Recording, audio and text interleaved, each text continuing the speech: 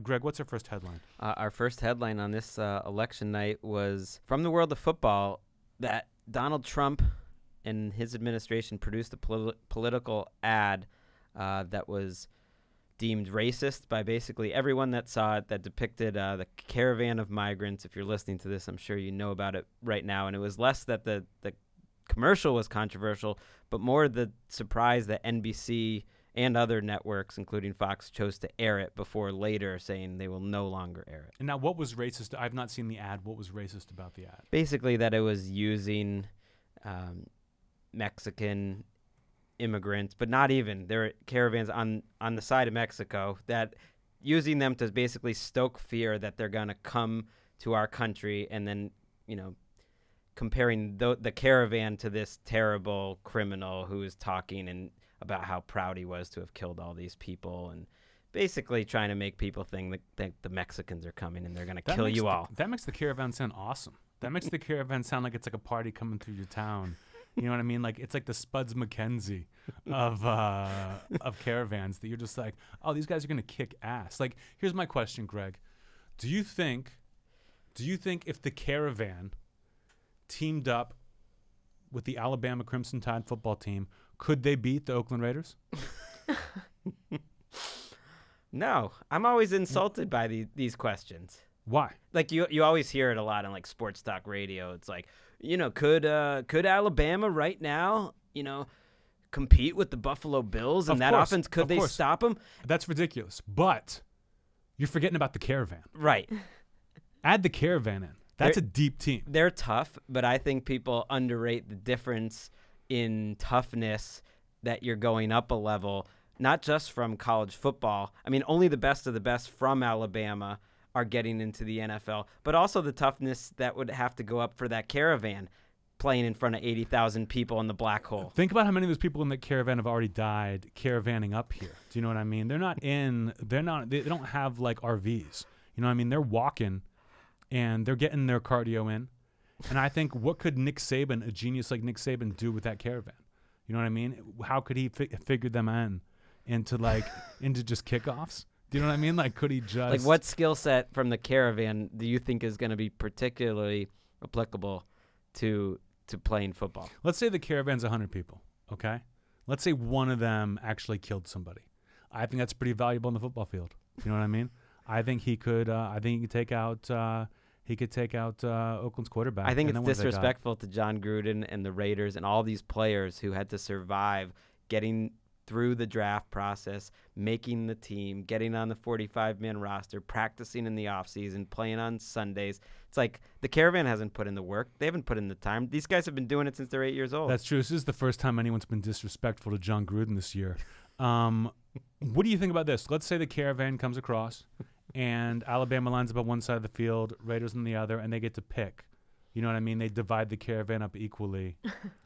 What's the final score of that game? I mean, 64-17, Raiders. Okay, let's say straight up caravan versus the Raiders. Just a caravan coached by Saban. Caravan coached by Saban versus the Oakland Raiders coached by Gruden. What's the final score? 192-3. Caravan? Raiders. You think the Raiders would win that?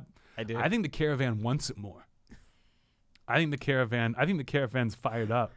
And think about this. They've taken the first 8 weeks of the season off.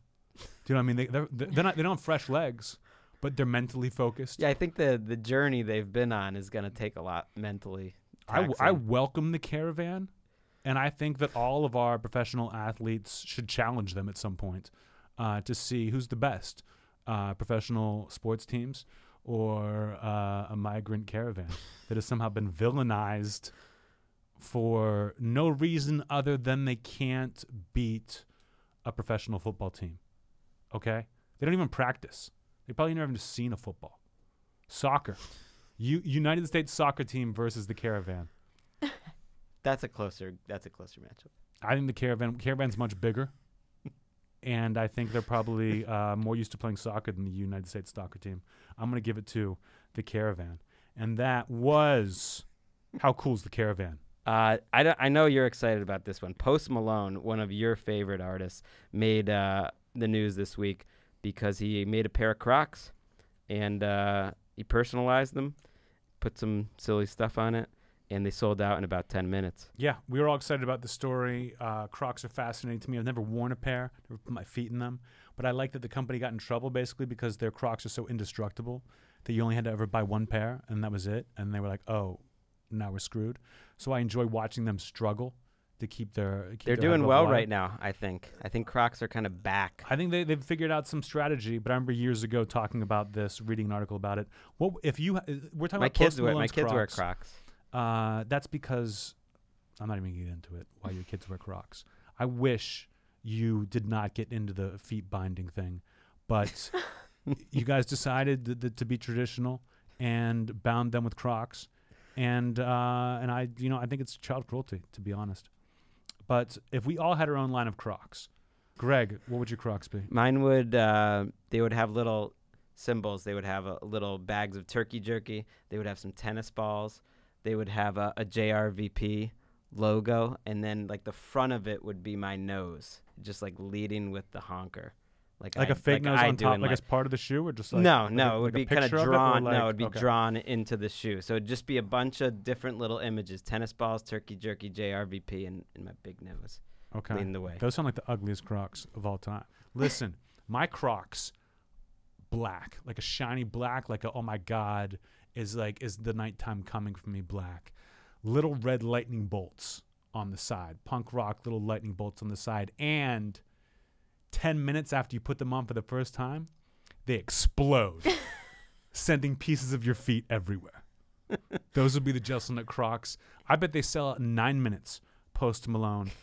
I want to send toes to like the four corners of the continent. Aren't you worried about the reviews will come out and people will be a little scared? Do I seem like I worry about reviews? No.